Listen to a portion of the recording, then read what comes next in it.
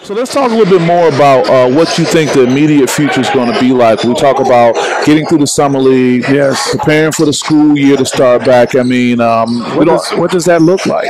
Right. We're really opening back up. Sure. After a year and a half through COVID, so we really have to sit back and see exactly what it is that looks like for us. But for me, the spinoff is always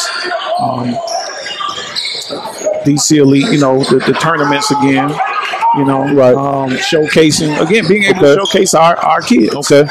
So I haven't done that in probably the last 2 or 3 years. And I just feel like for me, it's the right entity where we can actually do it at. So if you're saying getting back to the DC League tournaments, let me ask you this. To someone who may be listening, who may be outside of this community, and they may have an opportunity to support, what's the best way that they can approach to try to support or bring something to the table? Now I'm saying, who else can come in and be involved? Well, I mean, you can always reach me at Derrick Coleman for real on Instagram. Yep.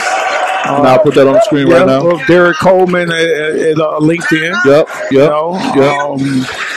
44 the Legend on Twitter. Sure. So I'm on all social media platforms. And if they can, they need to just fall through here one day. Just come by, and see us, and at DerrickColemanElite.com, our website. So we'll definitely make sure that's out there, because I want people to know that there's an accessibility that you have, unlike a lot of people. Right.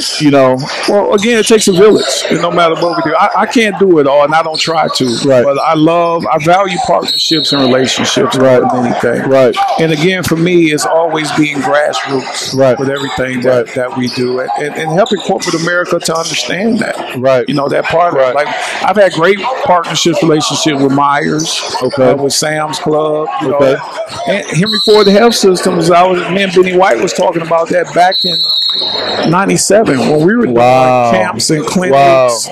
T. Will, Tony Tolbert, Bo Neal, all these guys that you see have been with me my entire lifetime. Whatever I've done when it comes to basketball, they've always stepped up and accepted the challenge and been a part of it. What you need from us, D, we got you. Well, I just wanted to be very clear and known that Derrick Coleman is open for business, in the sense that not only you're doing great things with your programming, you are ready to foster those partnerships similar to the one you have with Beaumont and other organizations. I just think it's very important, because people they'll look around and they'll try to reinvent the wheel. You don't have to. I don't even try to reinvent the wheel. It's right here for us. But I just think the lines of communication has to be better in what we're doing. I'll give you the prime example. When the Pistons moved downtown, and they were talking about, they did a Hoop It Up. I don't know if you remember that, probably 2 years ago. And they wasn't connected to the community to get the kids. So we had a meeting about that, and they was like, Derrick, we want to do this Hoop It Up, downtown. How do we make it happen? I said, well, you have to go grassroots, guys. I said, y'all just moved in the city, and again, y'all this big wheel. Yeah. You're corporate America. You talk about the big wheel before. But you got to go grassroots with it to get these kids involved in what's going on. So we had a meeting, we talked about it, and man, we had so many teams down there that they had to cut it off. They were like, we had capacity, Derrick. Where you get all these kids from? Right. Well, again, I got 50, 60 some odd teams in my summer league. Whatever. So I'm like, come on. So that's the perfect example of that big corporate entity having to make that grassroots connection. Definitely. And do it like that. And like you said, even with the Pistons moving out of town, it's just a great opportunity for us to even take these kids, not only just to basketball games, but to show them the back of the house. So if you still want to be around the game of basketball, hey, man, here's all the production. Here's all the social media. Now they're even doing gaming. That's big. That's big. I noticed in your comments that you don't always pound the pavement about basketball per se. You talk about the different experiences. That's your entrepreneurial background. Say, hey, man, you want to see it all? Because I understand that, basketball in life is really only going to carry you so far. Right. So what is your backup plan? What else are you preparing for? Right. Use it, because if you get the opportunity to go to college, they're going to use you. You're right about that. So you got to use that man, too. I'm thinking about the line from last time we talked when we made you chairman of the NCAA. And I said, see that? You see that today. What did it say today? NCAA saying that. Talking about some moderate pay, but that's the way they're talking about. Things are going before we talked last time, the girls were coming, and since we talked, they've been here. What has that been like having the girls be here? It was great, man. Yeah. Just to see them, and like again, creating that platform for them. When I'm on conference calls or Zoom calls with the NBA and USA basketball, they want to promote girls basketball, you know, around the country. Right. You know, and we got such a decline in it, but to create a platform for them where they feel that they are part of something, especially being here in Michigan. Right. I mean, it's great. They enjoyed it. They had a great time, you know, and they'll be back Wednesday. So Wednesday is our ladies first. Ladies first on Wednesday. Check it out. And I'm not putting them on the little court. I'm putting them on the big court. Right here. Yeah. Right here. That's where it's at. That's where it's at. Because I want to see your eyes get big. Yeah. It's a different thing when you run over and all eyes on you. Yeah. But Derrick, once again, you've continued to show that not only have you been an impactful person as a basketball player, but Derrick, I'm wondering if your legacy is going to be more impactful after basketball. Well, what is legacy? What people remember you by. Remember me by? I think people will remember me more about what I do for people than for the game of basketball. I seen a quote from Isaiah Thomas. He said, if all I'm remembered by is playing with a basketball, then I haven't done anything in life. And I believe that. So if that's all that I'm remembered by, then you know what? I haven't touched enough people in my lifetime.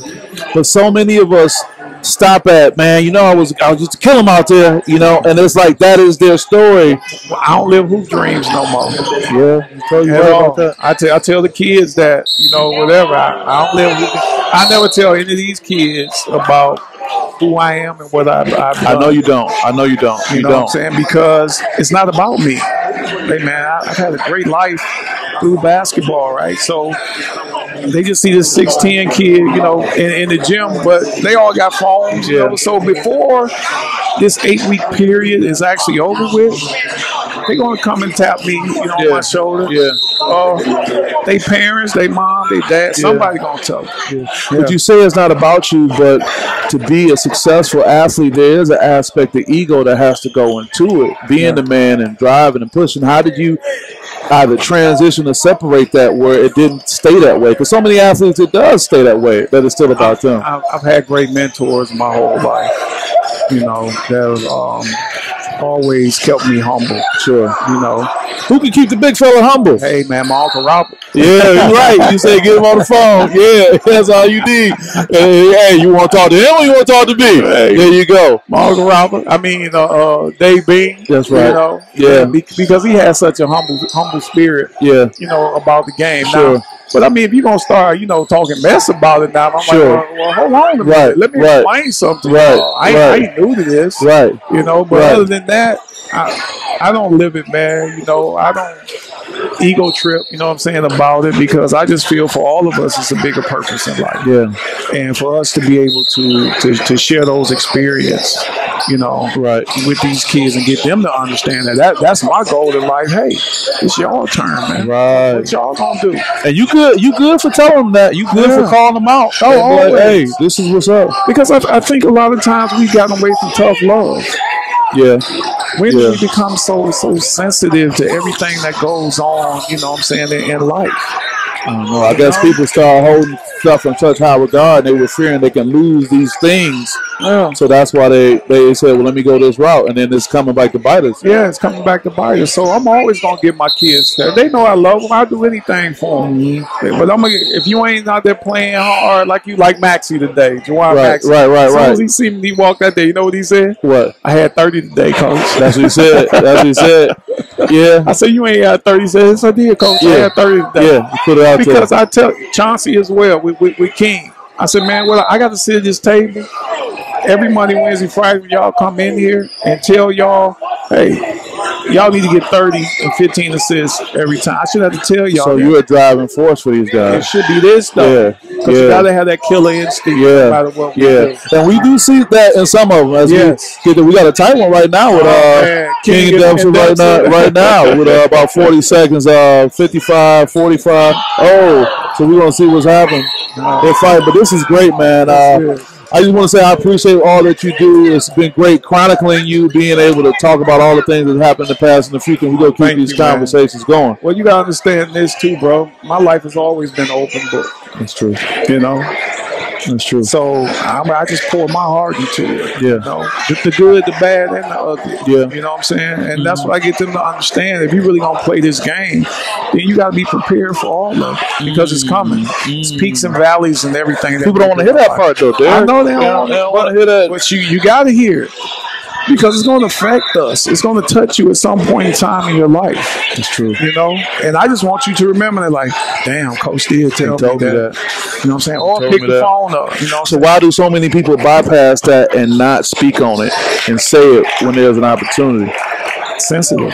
You know what I'm saying? Everybody's sensitive. Well, I want you to like me. I don't want you to be mad at me for saying it. That's what we just talking about, man. I don't want you. You ain't got to like me. You don't respect me. Right. For who I am. I demand respect, you know, my whole life. So, right. I don't worry about being liked. Yeah. That's what I tell them. Don't nobody win being liked. You don't win being liked. Yeah. Damn. You don't win being liked, man. He's a nice guy. Yeah. No, you can't be a nice guy. Yeah. I ain't gonna do Tim Duncan wasn't a nice guy. Everybody thought he was. Yeah, he wasn't nice at all. Yeah, he get at you just as well. Yeah, thank you. In a quiet way. Yeah. You know what I'm saying? Yeah. Well, this is good information for our kids. We're going to see. It's 20 seconds left. We'll be able to watch this. It might go into overtime. Yeah, that's great. Derrick, until the next time, I appreciate all that you shared about the partnership opportunities, about being proactive about health, about what the future is going to look like. And, again, another great day at the D.C. Summer League basketball program. Man, and I appreciate you. And, again, happy birthday, bro. Thank you, man. For sure. One more again. We had it. Lindsay House with SPS. See you guys next time. Man, I forgot to tell you, my man, Campy Russell over there. That's Campy Russell over there? Okay. You like him in. Yes, man. You like him in, no doubt. Man, one of my mentors. Again, growing up as a kid, going to camp, seeing Campy, man. Campy working at Being Steel. Yeah. You know what I'm saying? So, again, one of my mentors I've been knowing all my life as a kid. Yeah, he's a legend, too. Yes, he is, man. We'll make sure we sit down with him, Please. Okay. Please do. We got it. I got you. My brother. See you in a minute. One love. Yeah. Hey folks, it's Lindsay Huddleston with SPS. Thank you for watching the video, and also thank you for supporting our young people. I'm in a very unique position. I am a sports psychology consultant, but I also have media credentials, cover collegiate and high school sports. Just the past few seasons, I covered Michigan State football and basketball as an example. And one thing is true across the board for college level athletics, they do not, in most cases, prepare our young people to talk to the media.